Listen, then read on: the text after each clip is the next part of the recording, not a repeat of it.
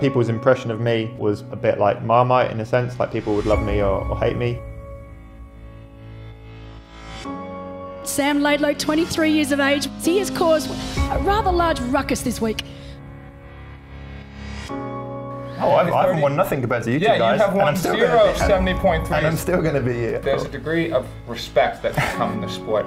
I think you take it too seriously. What's up, Sam Long? Don't get me wrong, but you ain't that strong.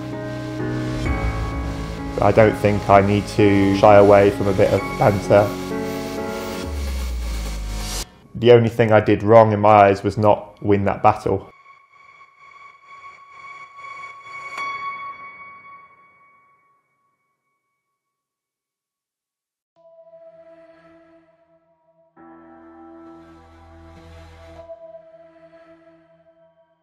I was actually quite reserved as a kid, quite timid.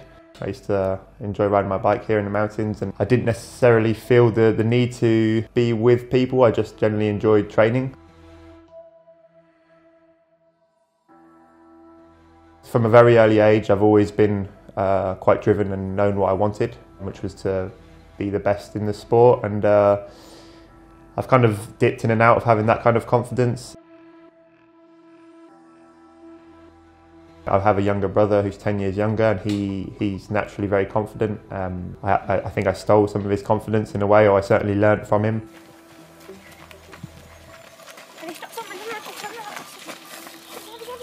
I did my first triathlon when I was 4 years old, which is probably the youngest ever. I think you had to be 6 or 7 to do it normally, but we knew the organisers, and we said it's okay, you can do it as long as your dad follows you during the race. They gave me a toy Porsche, so hopefully one day if I win enough prize money I can buy a real Porsche, but I'm not at that level yet.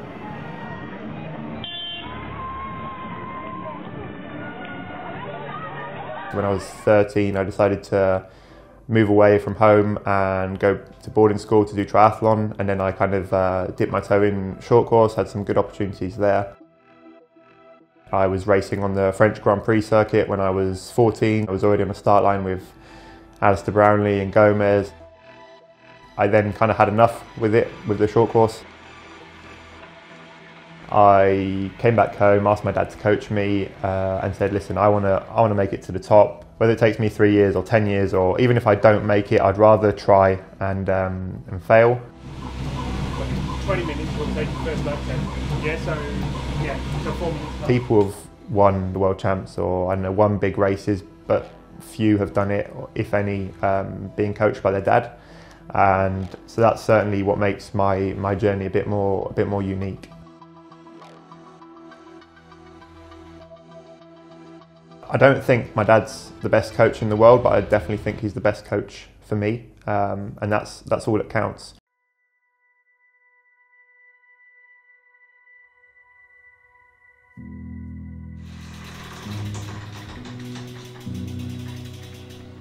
In the lead up to Collins Cup, I was on, well, first of all, let's bring it back. I was on training camp with a mate, and we just I know some beat came on Spotify, and we just started rapping about the Collins Cup. We thought it was funny, other people didn't. Line was suck, but why so static? Stats don't lie, they overrated. Watts are high, they also they captivated. We nominated to go up on the podium. What's up, Sam Long? That was even more exaggerated when I arrived there at the Collins Cup. Obviously, all the athletes are there, which is pretty unique. We see each other at the dinner table, and definitely put my name out there. But that's because both me and my dad, who coaches me, we generally thought that I could beat them, and I still do. I don't think I need to shy away from a bit of banter. I've done it in the past with friends, and I think if it would have been anybody else, they would have just given it back. And I think the sport needs a bit of it, to be honest.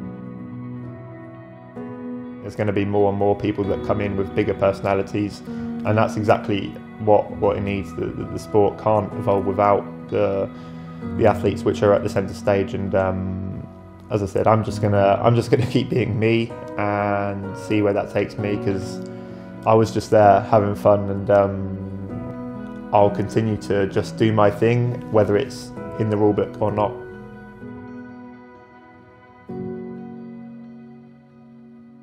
it was really tough post Collins Cup with my family. Of course, they came to the Collins Cup actually, which made it even worse because I kind of felt like I could brush myself off quite quickly and just go and have a few beers and it would be over with. But seeing them down was obviously the hardest thing for me. But you can see Sam Laidlow headlong. He looks very, very dejected right now. I do it for us, for the family name. And so of course I felt like the biggest humiliation, and that's what I want to put to rights, I guess, more than anything else. Is I want to show who we are as a family and make sure the values that we share are the right ones. And I don't necessarily feel like that was what I did in Collins Cup.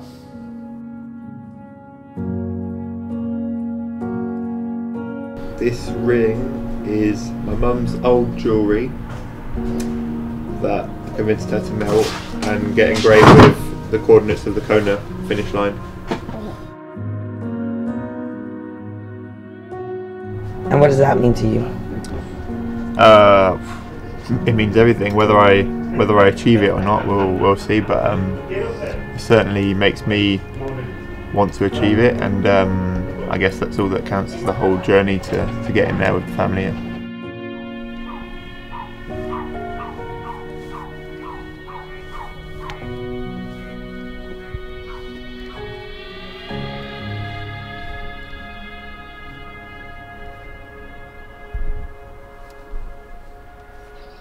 The sport of triathlon has given me so many good memories already, even though I'm 23.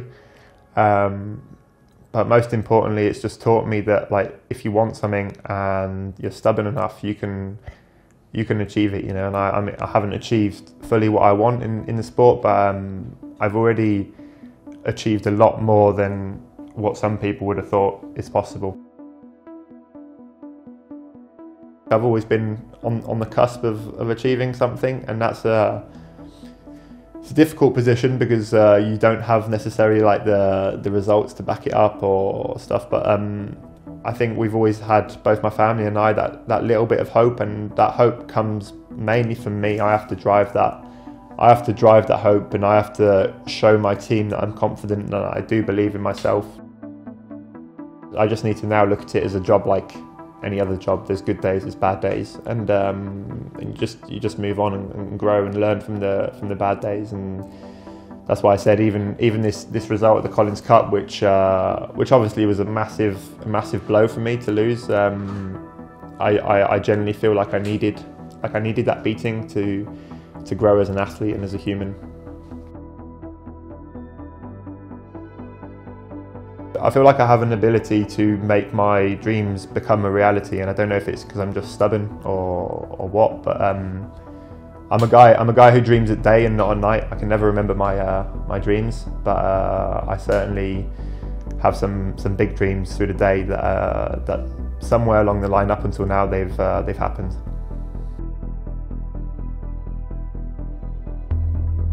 I just want to bring myself, try and represent me and my family to the very top, the values that we share. I don't want to take myself too seriously, and I really want to enjoy it and show that I'm enjoying it. The moment of winning a race isn't what you remember. What you remember is the having a drinks on the beach with some people that you've just raced, or the after parties, or the moments before a race where you're just having a small chat, or when you're with family and you're celebrating a race. For me, that's what you remember. For me, it's not just about the swimming, biking and running. It's about enjoying what I do. And at the moment when I go to bed at night, like, I'm generally content. My lifestyle is pretty cool, and I have my family with me. We're all healthy, and that's pretty unique. Triathlon is relatively small, and so whatever I achieve when I finish my career, I want it to have had a bigger impact than the sport itself. And I think triathlon for me is just it's just my platform to share my values and be able to give back, I guess, in a way.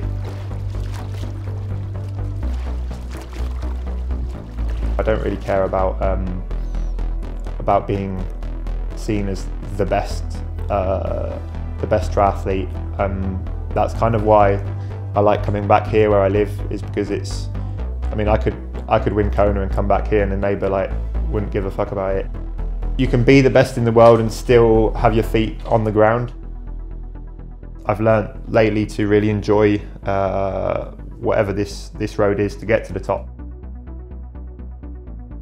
I want to use this platform, which is triathlon, to have a bigger goal and make sure that I feel content once I've finished my career, because I don't feel I would be content necessarily with just a few race wins.